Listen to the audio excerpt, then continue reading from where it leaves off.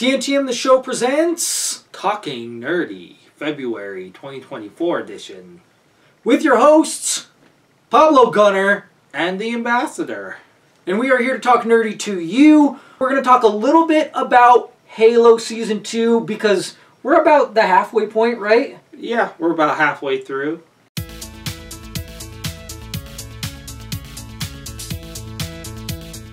Halo Season 2, which as we already mentioned, surprised it got a Season 2, but at least the Season 2's better. Sort of.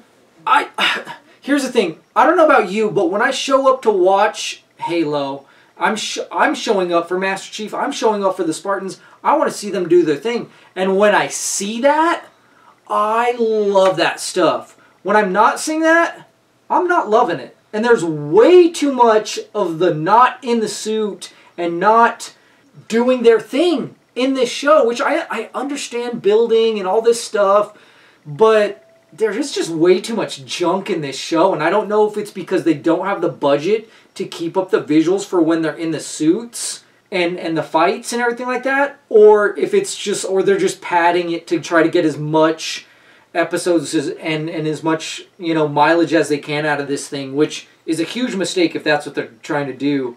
Yeah. But if you don't have the budget, then don't do it. Don't do it if you can't do it right. Yeah. And like I felt like they're just trying to profit off of one of their more successful games, Halo Reach. Mm-hmm. And so they keep like pushing towards it. And then there's other side stories going on, which I'm still trying to figure out, like, what's the point of the side story? Because, like, the kid has still been, like, a useless side story so far. Right. Hi, excuse me. 2 seconds here. I'm the one in the car, remember? This story's about me, not him. Okay, you got it? All right, we're gonna move ahead. Sorry to slow you down.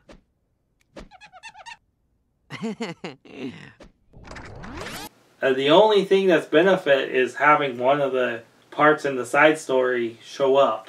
Yeah. Like the main. I did like that Spartan coming back and rejoining the Spartans. Like, that was cool. Yeah. But, like, the lead up to that, you just wasted so much. Like, I just felt like you wasted so much of the first season. Like, you probably could just jump into the second season and be like, okay, that's still a cool lead up. But you could have just, you know, lumped it together. It's just way too much junk and not enough what we want to see. And like I said, if it's a money problem, then don't do it right if you can't do it right. Yeah. And I'm not saying like the writing is can be bad and kind of awful at times, because it's all over the place and you're like, why? What is the? I'm not even a hardcore. You have to understand, I'm not even a hardcore Halo guy. I've really loved one Halo game that I haven't even beaten, which is Infinity, and that's about it. And I feel like I'm still offended enough to be like, I mean, I love seeing the dude, like the dude, what's his name, Pablo, and I love that he's also another Pablo, and I think he's like, I'm assuming he's Hispanic and Jewish, because I know he has like a Jewish last name, and I go like, okay, this dude's awesome. I gotta support this brother, right? There's just too much out of the suit, and you make stupid excuses why they're not in the suit. It's so dumb.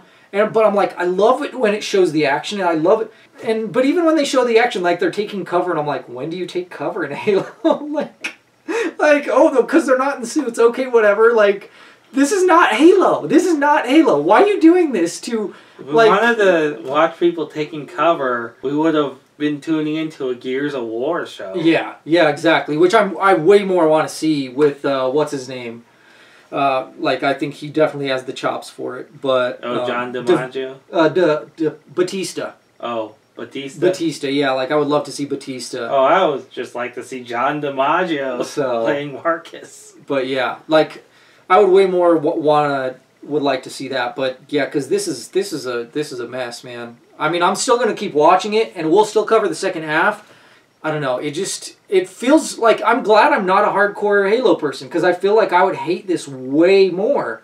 But even as like a person who is interested in writing and character development and character growth and just writing in general, like, this is a giant mess, and it's not what I want. It's not like I love it when it is the action, and there are certain moments that are powerful.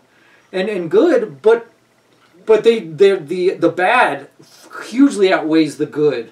Yeah, like the first season, it seemed like they were trying to find the Halo. And the second season, they're glassing planets now. Yeah. It makes absolutely no sense. See, because I don't know that. I didn't make that connection. Especially with like Reach, because like Reach, it's like, why are they gonna glass Reach? That has Forerunner tech there, and Forerunner is the ancestors of the Covenant, which they consider like pretty much a deity or gods that they worship. The people who built the Halo weapon. And so they're not going to glass a planet that has that in it. But the whole invasion, like the invasion of Reach, was a mixed feeling. Like it had its moments where it was cool, but like you really had to like have them take the suits. Like, what are they going to do with the suits if they don't have Spartans to put in the suits? Right. But you're taking the suits, okay. Yeah, it's so much of it doesn't make sense, and that's the biggest problem. It's like you need to make it make sense. Make it. That's all. That's what you got to do with writing. Make it make sense. And they had that leader guy just kind of going all over the place, but not fleshing anything out of what he's doing. Right. Yeah. It's all over the place. It's a mess. If you didn't drop off from the first season, yeah, there's improvements in the second season, but they're so few and far between that I'm really not sure it's even worth it. So we'll see overall. But even right now, I'm going like, I mean, I had to go. I don't even know if it's worth it checking out. I really can't even say if it's worth. I don't feel like it's good to. I don't feel comfortable telling people, "Hey, check it out." I don't. Yeah, I have to give it a pass. Then I want to talk about our merch. My cabbages! You're gonna pay for this!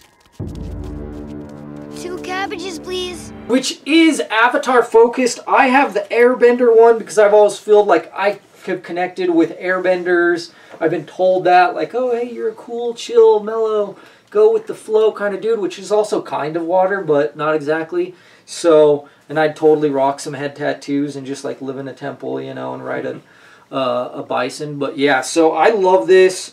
It's actually Slay J designed this. Superb, and there's different versions. You can do white lettering or black lettering. This is the tank top version, and we have all kinds of different versions. There's ones with like all the symbols on the sleeve.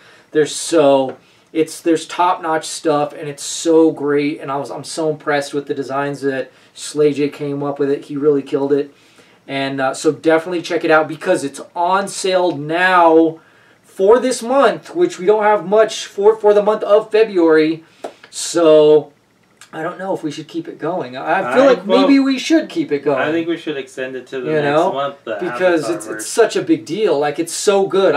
More people need to see this show. Yeah.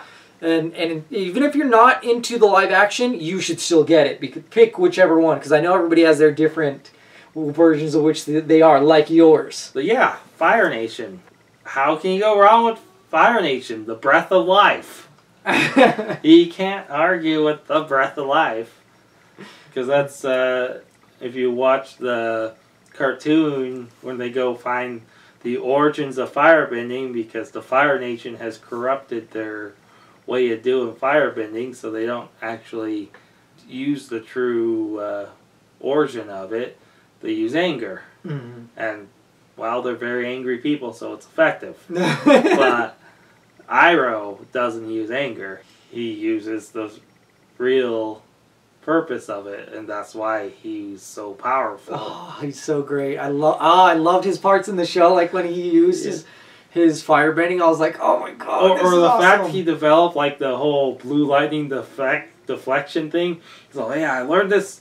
I've seen waterbenders do this similarly, but I applied it to firebending. You just go like this, and then you just let it flow through and go out. Yeah.